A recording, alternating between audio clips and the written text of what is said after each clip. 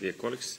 First of all, I would like to express my satisfaction with the work done by the Rapporteur Pirinski on the European Court Special Report, having in mind that for the period 2007-2013 programming period, approximately 860 million euros public money was spent on non-productive investments, expecting positive environmental impact. It is important to present a realistic assessment of the results.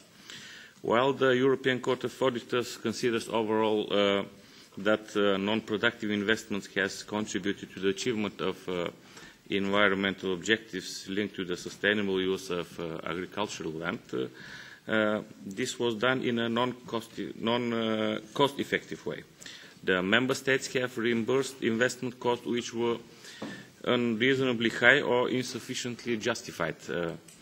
Furthermore, due to some weaknesses of the selection procedures, Member States have selected project applications without the verification that they respected crucial selection criteria.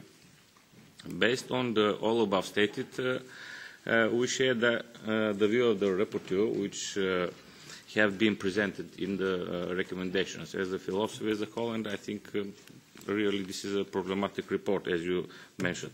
Especially important for us are some proposals, such as the implementation of non-productive investments in synergy with other rural development measures on environmental schemes.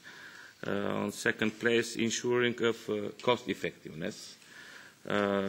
On the next place, provision of guidance on non-productive investment selection criteria, implementation of adequate monitoring process, and last but not least, it is the achievement of specific results. Thank you.